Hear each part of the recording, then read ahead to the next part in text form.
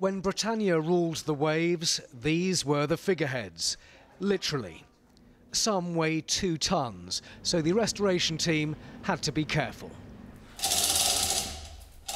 The figurehead of HMS Topaz was embedded with history. We found a little musket ball.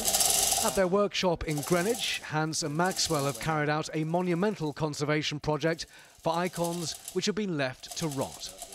Sometimes in gardens, town greens, all over, really. So that's after a Navy career where they're being sprayed with salt water the whole time? Yeah, so it's the kind of recipe for disaster for historic timber. Internally, most of the figureheads were turning to dust. Here are some of the befores and afters. This is Tamar, and this is Royal William.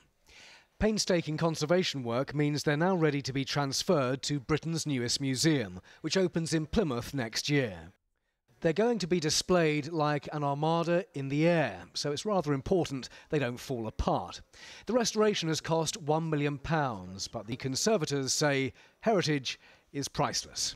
They're just kind of quite magnificent objects. We've kind of had them in the studio, obviously, for quite a long time now, and they really are an amazing presence. There's definitely something quite important about it, and I just like thinking about the kind of what these objects must have seen and their lifespan, what's changed, and it's quite an incredible story that they represent, I think.